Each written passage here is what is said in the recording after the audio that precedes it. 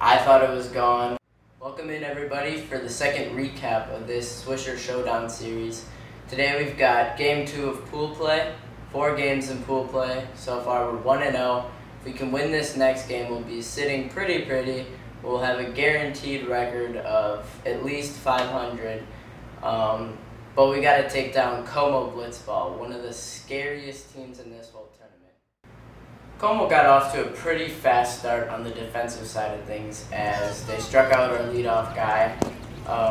Michael got himself into a pretty deep count looking to get the walk, and Tyler, with 3 straight beautiful pitches, sat him down to start the inning. I walked, but that was our only base runner of the inning as he struck out our next 2 batters.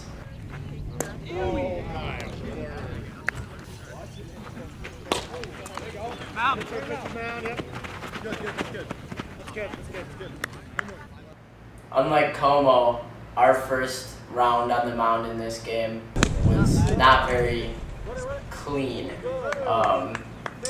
Como led it off with 2 softly hit singles that we just couldn't make plays on. Will did end up striking out Caden, gave up a walk, and then struck out Quinn on this nasty curveball.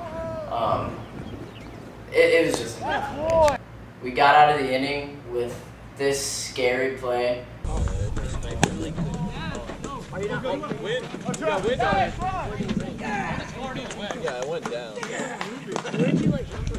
I thought it was gone. I know Michael told me after the game he didn't know if I was going to catch it or not because I've made a couple errors on balls in the air, but I did catch this one, and we got to the dish with no damage done.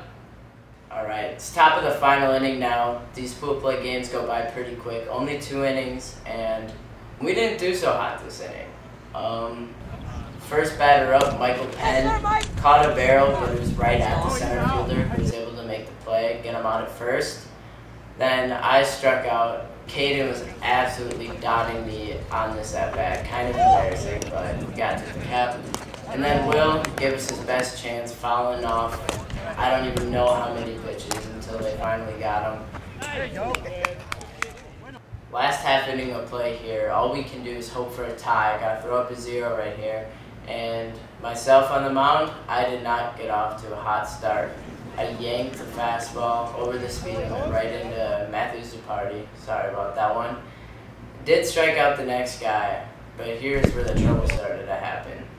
Threw a low slider that didn't really slide, and Tyler Davis put the barrel on it and just grounded it right into the middle zone where I couldn't really get there in time. My fielder couldn't get there in time, so it was an infield single.